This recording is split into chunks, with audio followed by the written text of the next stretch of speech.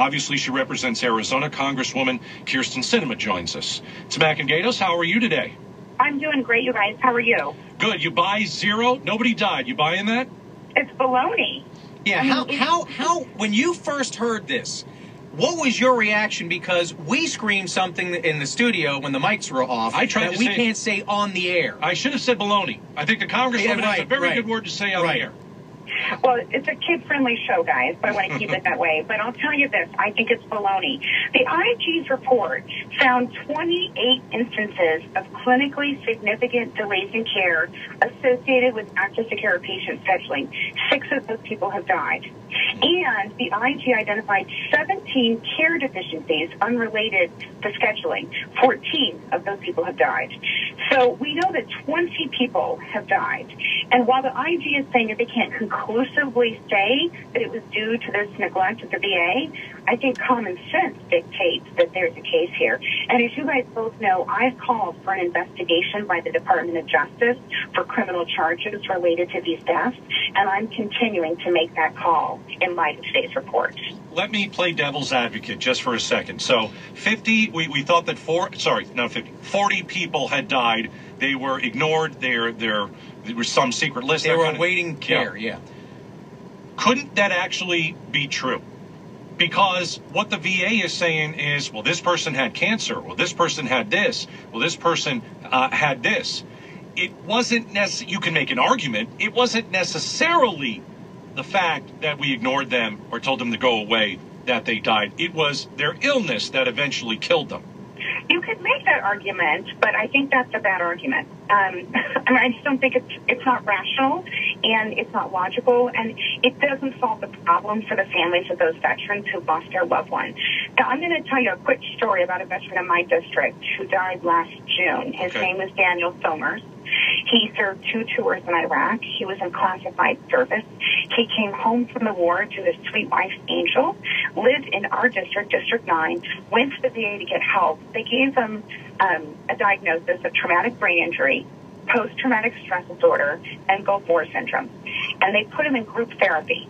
The problem is Daniel couldn't participate in group therapy because he was an interrogator in the war. He was in classified service. He wasn't allowed to share his experiences with other individuals. One day, Daniel drove to the Phoenix VA hospital and asked to be checked in because he was at risk of suicide. They said to him, "We don't have any beds to check you in." They also didn't refer him to another hospital or mental health facility to get immediate help. You know what they told him? What? They said, lay down on the floor in the corner, and when you feel better, you can drive yourself home. Yee, jeez. Oh, my God. See, it's stories like that. I mean, I don't know about you, but it just I don't know how you do your job, because it just seems like you bang your head against that big, monolith wall called Congress or the VA or whatever. I don't know how you look people in the eye and not want to scream after hearing stuff like that. When you say, Congresswoman Kyrsten Sinema is on with us, if you say you're going to ask for another investigation, you know the answer you're going to get. That's the problem we have. If we already get this BS report that says we cannot conclusively make an assertion that these people died because of lack of care, how does your head not explode? So you just keep going. What we've learned in the short time that I've been in Congress is when you run up against a wall and you feel like banging your head up against it, a better decision is to get yourself a sledgehammer and just try to knock that wall down. But how many times are you going to be able to ask? I mean, if you can ask for anything. They can come up with... but they're going to come up with another way to say we can't conclusively come up with a ipso facto rationale or reason of why these guys died. Up with zero every single time. Right. Well, I'll tell you this. If the IG is unwilling to make that conclusive report, we've gone to the DOJ and asked them to investigate around criminal charges. And we'll continue to advocate for the families of these veterans until justice is served. But no offense. You can't take no for an answer. You're right, but no offense.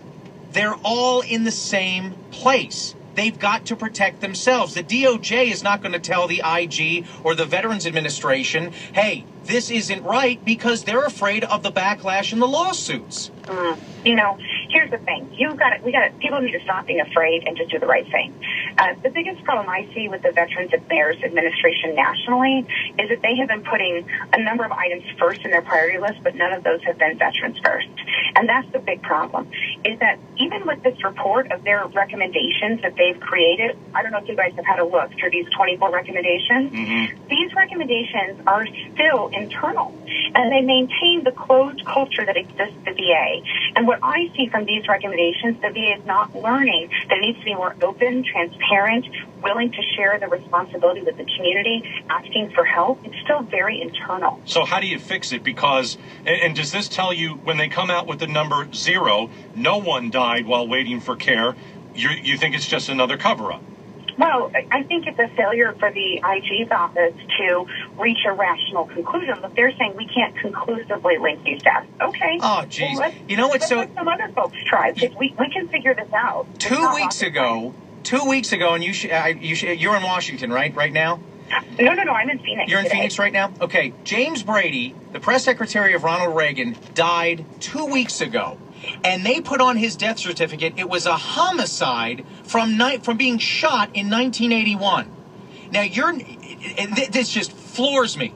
They'll do that for James Brady, but they will not say that 40 veterans died while trying to get care, because you really can't connect those dots. They're just idiots, I swear. So you guys, okay, what I appreciate is you guys get what I'm trying to say here. Absolutely. We have got to just keep fighting on this. We have to. But there's an additional level of frustration. I'm looking through this list of the 24 recommendations, and recommendation number 13 is about whether there should be administrative action against management of the Phoenix VA. As you guys know, there are 4 administrative staff, including the former director, who've been on administrative leave for all these months, which means they've been getting a full paycheck while sitting at home, watching TV and eating bonbons, right? So I asked Secretary Shinseki to fire them. He said to me before he resigned, I called for his resignation, and then got on the phone with him and said, you need to fire these people. He said, I'm going to start the process, but it's hard. And I said, great.